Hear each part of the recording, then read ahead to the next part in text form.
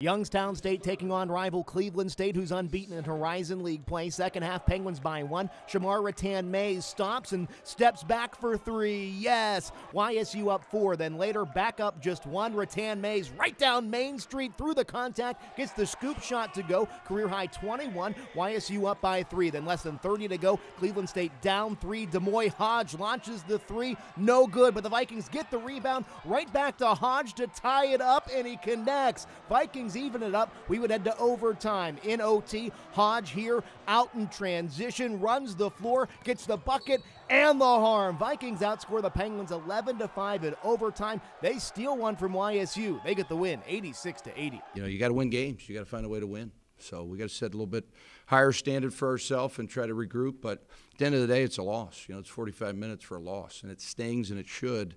But hopefully we can right the ship for next weekend because we got two more games.